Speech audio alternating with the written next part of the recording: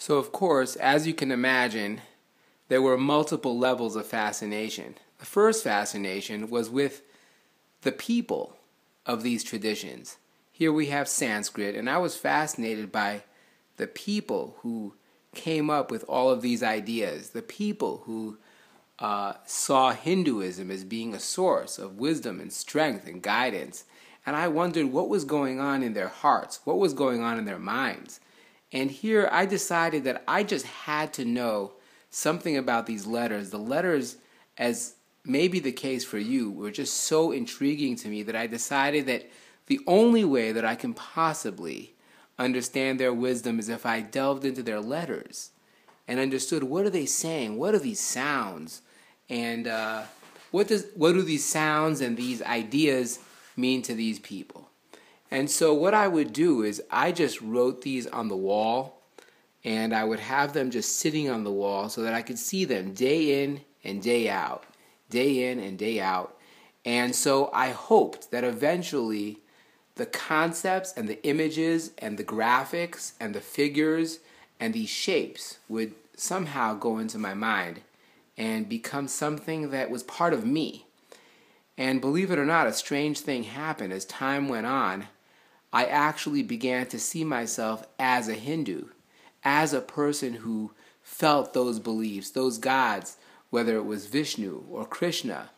They lived in me, and their ideas and the stories that have made them so powerful and so important to people.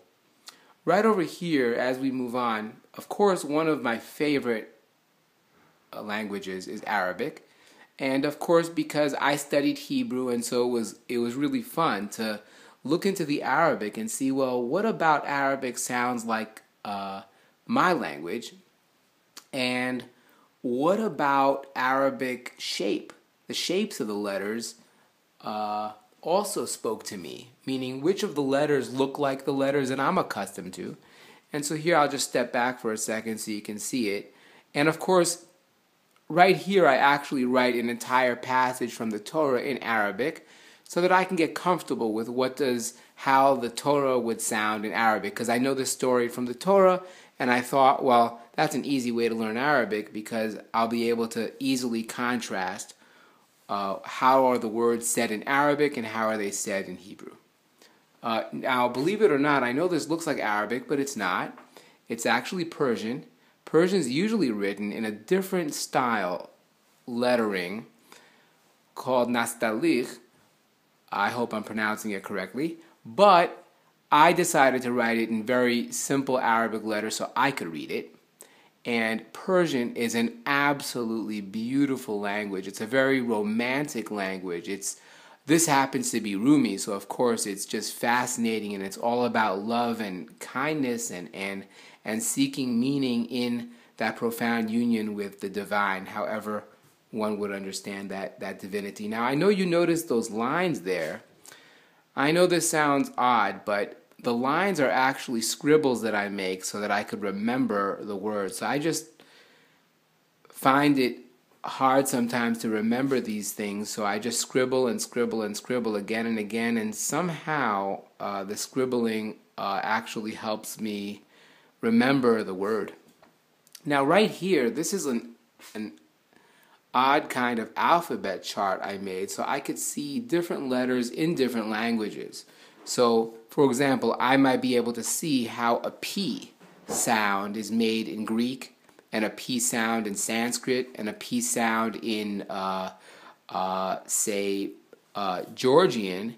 And so I might be able to look at those letters and wonder, well, I wonder which of those letters actually have a relationship. For example, you might see there on the bottom the SH in Russian. If you're familiar with the shin in Hebrew that has the three prongs, the SH in Russian actually looks similar to the shin of Hebrew, and one would wonder why that is the case. But of course it's the case because Cyril, who created the Cyrillic alphabet, was a priest, and he studied Hebrew, and there's a good chance that he just looked at the shin in Hebrew and said that would be a nice way to use the shin in Russian, or to make the SH sound in Russian.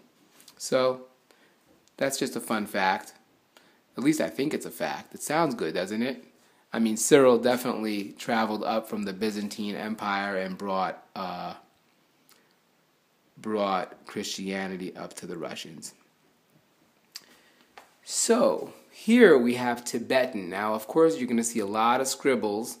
And there's a lot of scribbles because it was freaking hard. Tibetan was probably the hardest language to study. Really difficult to wrap my brain around it. And oddly enough, the only way to actually be able to draw in the language is to really feel the language deeply inside. And so it took a very long time to feel Tibetan inside. To be honest, I'm not even sure I got there completely. It was really, really hard because it's just, the language is old and it's cumbersome, especially this is Old Tibetan. It's probably about 1,000 years old. What you're looking here is actually this is the text from the Diamond Cutter Sutra. And believe it or not, the Diamond Cutter Sutra is the oldest book in the entire world. So I believe the oldest book that we have that is printed with wooden blocks was printed in China, and it's printed in Chinese. So this is obviously not Chinese. But this is the text from the Diamond Cutter Sutra, which obviously was so important to the Chinese that they actually, that's the first book that they printed. Now, of course, they may have printed other books, but this is the first book that we have in existence. I believe it's from 869.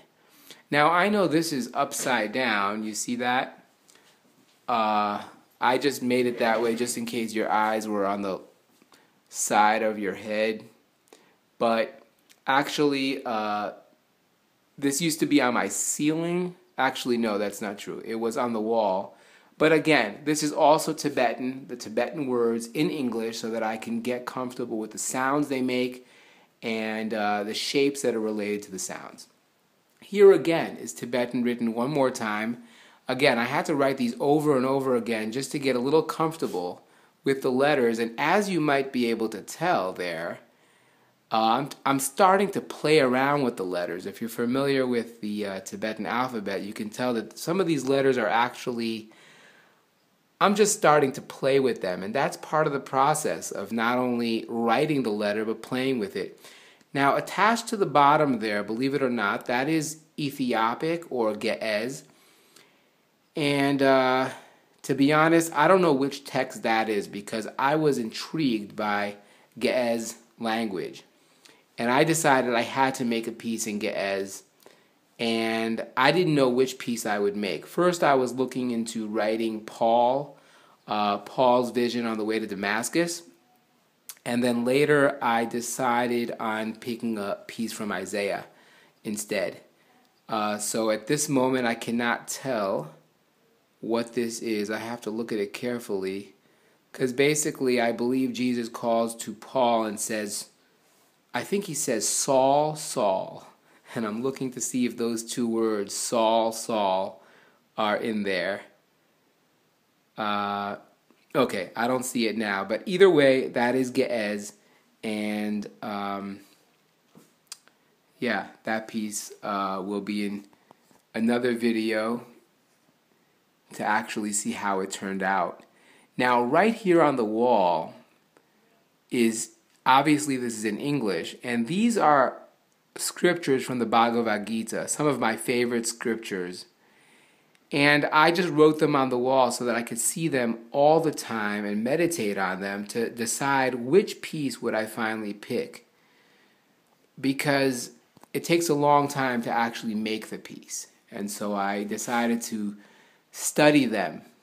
You see the words? That action which is regulated, which is performed without attachment, without love or hatred, and without desire for fruitive results, is said to be in the mode of goodness. And I just absolutely love this because that is one of the treasures of the Bhagavad Gita. The Bhagavad Gita has all kinds of profound wisdom, but one of them, which I have not really found in many other traditions is the detachment from results.